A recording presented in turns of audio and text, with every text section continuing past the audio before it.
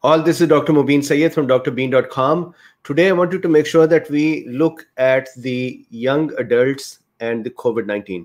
This is especially in context of should the schools open or not, should the colleges open or not, or what is happening. So I have a number of points to make with you. Again, the decisions are for the communities, for the parents, for the children. So it is not my decision. However, I wanted to make sure that I can present some points that can help you and the folks who may be going to schools and colleges understand the risk and then try to figure out what should be done about that. So I will put my bias or my opinion, my stance right here in the beginning. I do not believe that colleges and universities and schools should open at this time. I think we should wait for another few months and let the vaccines arrive, let some more herd immunity develop, and then expose our children. At this time, the risk is too high, not only to them, but then they will become super spreaders as well, and then second waves will arrive too. So my apologies for my throat. There is smoke around here. There are fires in the Santa Clara area, and that smoke causes a little bit of cough. All right, so let's start.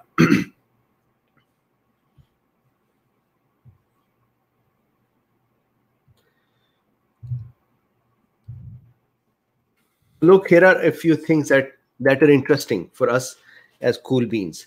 So first of all, check this out, that this is a study that has figured out, or in the study they found out, that between 24th Feb to July 12th, during this time frame, the infection rate or the cases for COVID-19 in youngsters have actually increased. So if you see here in this box, 0 to 4 years of age, the infection rate in February used to be 0.3%, and now it has risen to 2.2%.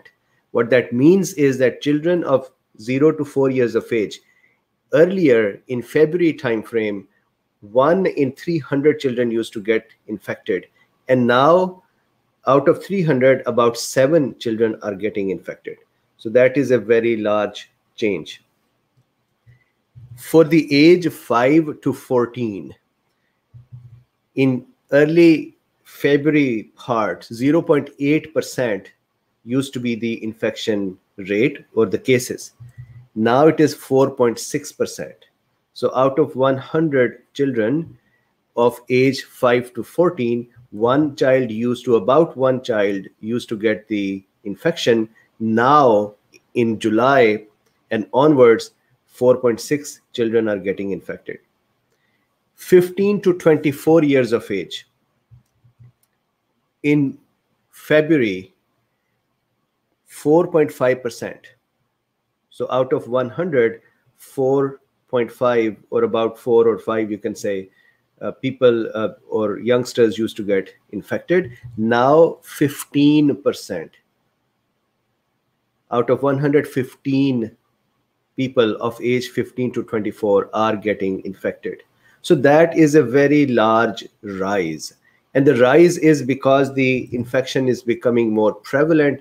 The people around the children are becoming more sick, and so children are naturally exposed to it. Schools are opening, colleges are opening, people are letting their guard down, they're becoming claustrophobic, they're becoming upset, they're becoming psychologically upset, they're sitting in the lockdowns. So there are many factors, but infection in the youngsters are increasing. This is not a good thing. The problem with the infections in youngsters are not only just this, that there are death rate is associated with the youngsters. And in my second point, you can see part of it, that 1 in 3 adults, young adults, can develop severe infections as well. So that is a new trend now. So one, there is a danger of severe or death, severe cases of COVID-19 or death. Secondly, they become super spreaders. If they have mild case, then they would give the infection to others. So second point. So the first point, the first takeaway is infection rates are increasing in youngsters. Send them to school if we do that. that would only increase it further. And they are saying that the infection rate in adults and youngsters are now shrinking, narrowing. The difference in the infection rate is narrowing very fast. And we should not do things that would actually further shrink it. Second point, 1 out of 3 young adults, and the young adult definition over here, 18 to 24, so 25. This is a UCSF research. I have the research paper over here. So this is the research paper, and it has a lots of very, very interesting data in it. Actually, this one over here.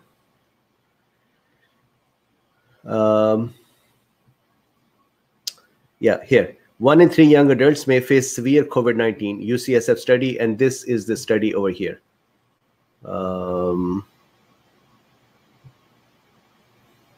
Yeah, so I think this is the study, the next page.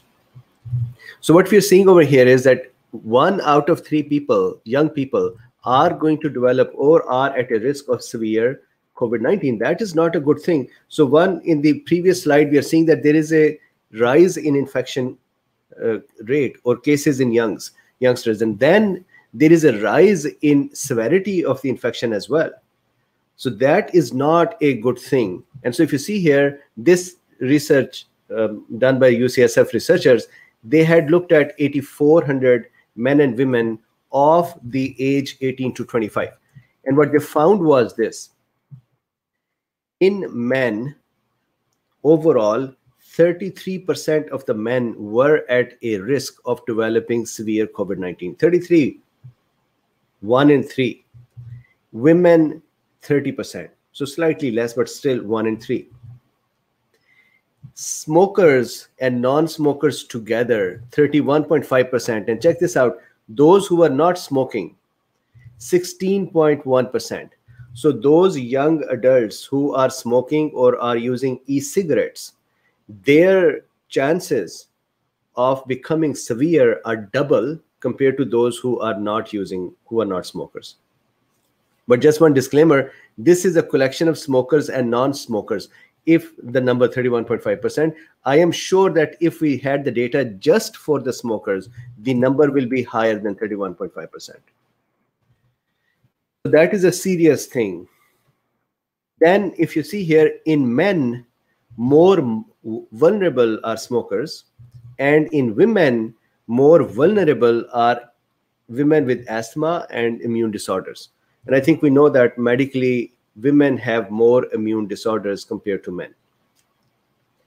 Even then, women had a lesser prevalence of or a risk of becoming severe compared to men because of smoking. So smoking is still a worse risk than asthma or immune disorders.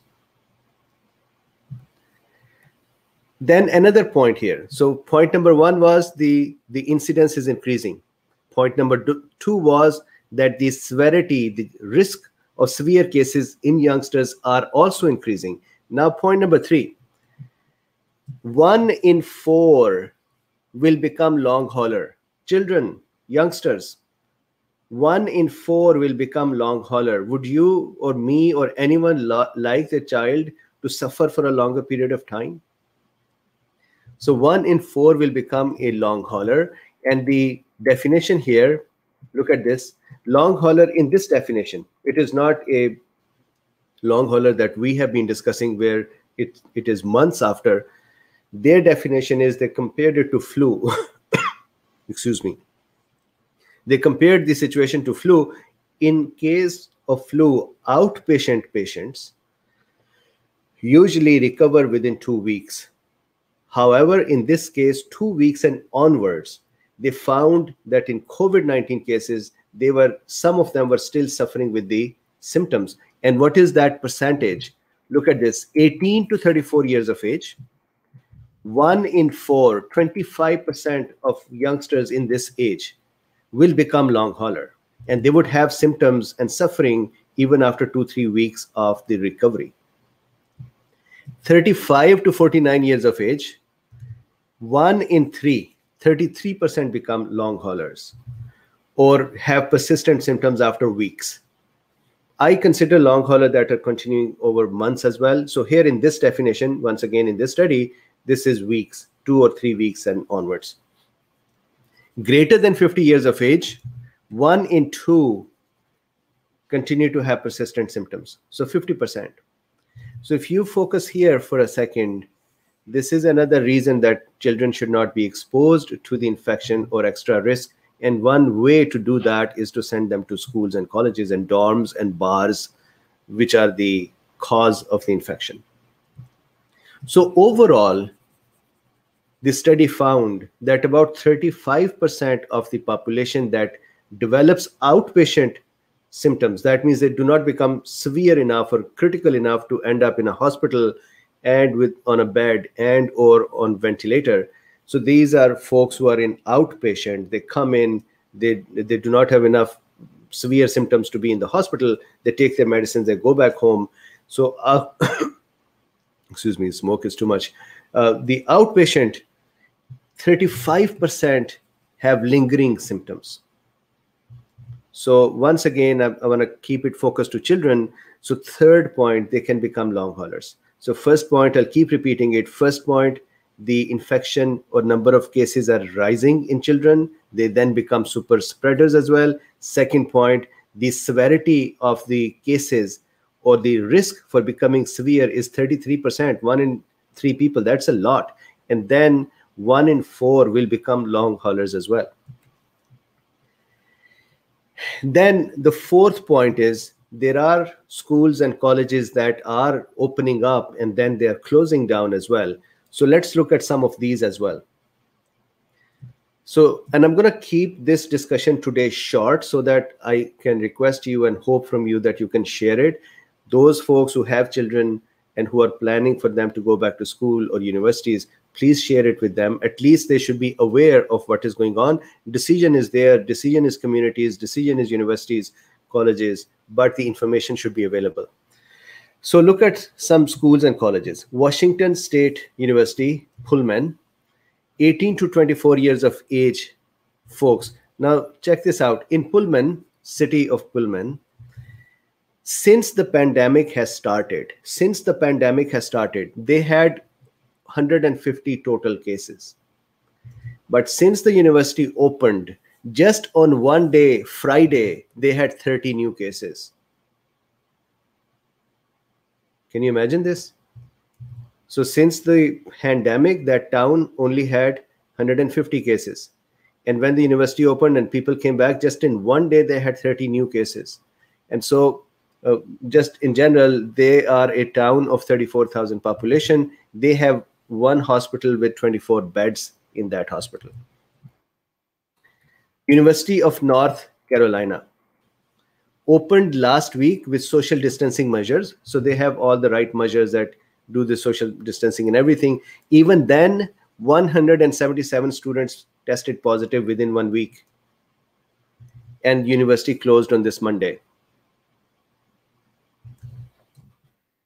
University of Notre Dame, they have halted their in-person teaching for 2 weeks because as soon as they opened, they had 147 new cases since August 3rd. So August 3rd to now, 147 new cases. So they said, fine, let's go back to remote teaching. I cannot imagine why we continue to insist that children should come back to universities. I understand staying at home has a psychological outcome which is not positive. Depression is common as well. So for students and youngsters going out in the universities, having that social interaction is very important. But here we are talking about the lives of the people as well. So just a few more weeks, just a few more months, and we should do better. So University of Notre Dame halted their in-person classes. We should actually take this opportunity to mature the remote teaching systems and figure out how do we do some socialization as well. So this may actually push us to the next level of next way of teaching. I used to think, because I run an online medical education system, so I am always biased towards online teaching. I used to think that in another 10 years, there will be no universities, or universities would only have some in-person work and the remaining would all shift towards online, I think this is the time now to start becoming online. And this is happening a lot as well. Then Michigan State University, 187 positive linked to an outbreak at a college bar. The problem with the opening up the schools and colleges, especially the colleges, is that number one, dorms are closed community. Number two, classrooms are condensed area. The R naught or the spread rate is higher in those because the contact is higher. And then the college bars are specifically places where this happens, the spread happens. So Michigan State University, they shifted to remote teaching as well after 187 people tested positive from a college bar spread or outbreak. Similarly, University of Kentucky, 189 positive since August 3rd. And the list continues. I wanted to make my points here. So this is it. This is the discussion for today. It is just a short discussion. My request to you is that please share it. And this is not a favor to Mubin. I think that this is a favor to everyone who has children. Please realize this. Let me just once again back up and make these points here. Number one, the cases are increasing in children, in youngsters.